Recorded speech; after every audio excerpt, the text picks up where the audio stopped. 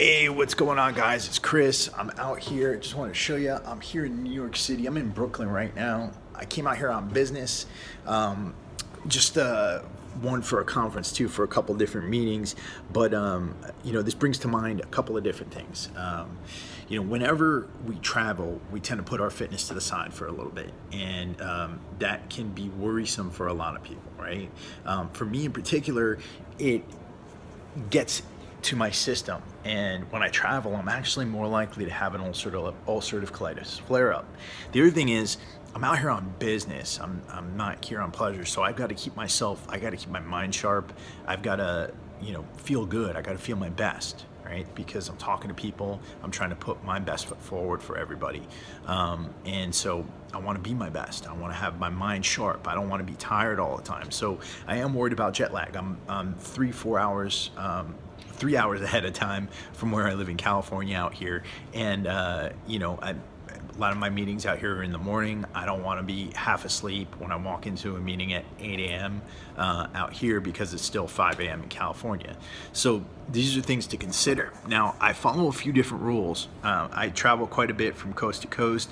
I've been traveling abroad a lot lately. So whenever I am on a flight that's more than 8 hours, I have a few different rules that I follow.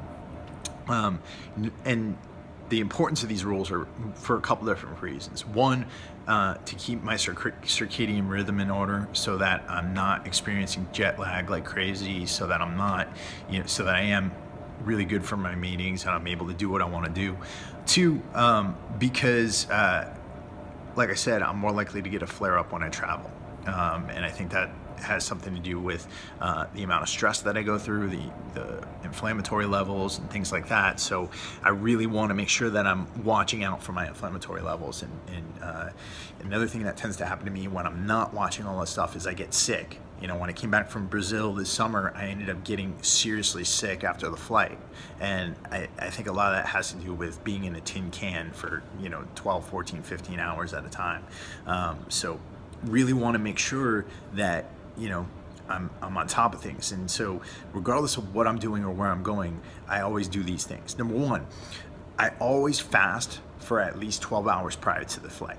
Right? And I know that sounds crazy, and some of you are like, well, 12 hours prior to the flight. And the reason I do that is because I don't want any insulin in my system when I'm getting on the flight. I don't, the other thing that happens is when you're flying, you tend to retain a lot of water. So this tends to offset retaining a bunch of water and things like that. This also helps me to actually sleep on the flight if it's an overnight flight. Say I'm catching a red eye somewhere. So I'll fast prior to getting on the plane or anything like that, and that'll actually help me to get to sleep a little bit easier. So I'll do that. The other thing is I stay hydrated. I stay hydrated as possible leading up to the plane ride, and I try to stay hydrated on the plane ride. I also avoid caffeine when I'm about to get onto a plane. And again, it's because I want to try and get some sleep in. I want to be energized when I'm getting off the plane. I don't want to be sitting there trying to stay awake, because most of the time I don't have internet access on the flight anyways. I can't get any work done. If I am working on a book or something like that, I will get some writing done, but most of the time I'm trying to sleep on a flight, because when I hit the ground, it's action time and I got to do some stuff. And then when I get to my destination, there's a bunch of things that I really try to do. A lot of people, they travel, they put their workouts to the side, they don't try to train.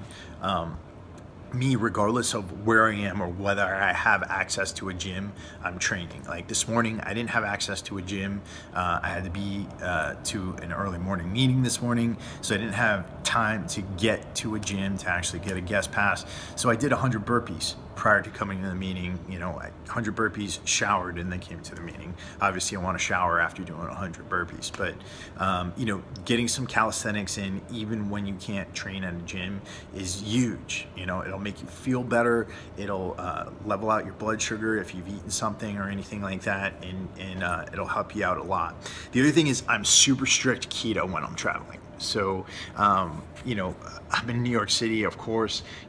The Italian in me wants to go get some pizza. I want to go get some pasta. There's all this food that I absolutely love. And of course, you know, if you're there for a while, you want to get out there and enjoy yourself. And I'm going to be visiting family after this. I'm going to see my mom. And yeah, I'll probably have a meal or two where I'm going to have some pasta. I'm going to have some of her meatballs. I'm going to have a bunch of stuff. But other than that, you know, I don't want to be loading up on pizza and all kinds of crap, because I know that if I'm cheating every single day and I'm cheating 2 or 3 times a day, that's going to lead to a flare up down the line. So what I try to do, especially out here in New York, you know, I'm sticking to drinking kombucha, you know, having a little bit of coffee, and I'm sticking to salads with a good amount of olive oil and some vinegar on them and things like that. Maybe a bit of chicken, some nuts and things like that, but mostly meat and vegetables while I'm out and about. And so those are my rules for traveling. They're mine. They work for me. They may or may not work for you, but I'm just giving you what I do and my reasoning for doing it. So I hope you're well. For those of you who are interested, we've released Keto Camp, and we just released a new package on Keto Camp, the Keto Camp Master Package, where Matt and I are going to actually personally work with you. And if you want, you check that out, warriorsoulketocamp.com. There's so much packed into that course. 130-page book. We've got now we've got our initial consultations and 3 monthly check-ins. We got a full course there, a 30 recipe cookbook that includes keto desserts. We've got a 12-week training program in there. I mean, this thing is stacked, and it's at a great price. So check it out if you want. And until next time, I'll be getting you some more awesome content very soon.